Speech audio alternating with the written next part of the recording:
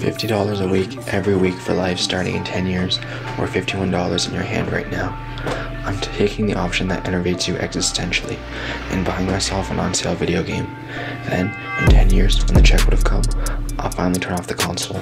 I'm just trying to get out of this constant state of looking ahead at what's next. I'm young, dumb, and broke, and I want nothing else other than a ball harder than most folks ever dream of.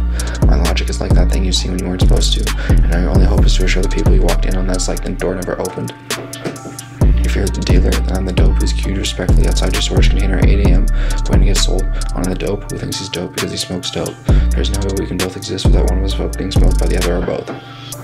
If I'm a reconnaissance agent, then I'm the most hopeful one.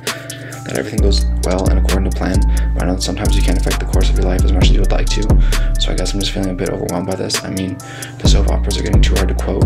He put so much pressure on what he wrote and it shows. Why is he going for broke? Like a mad dash at the end could patch up all the holes in the story.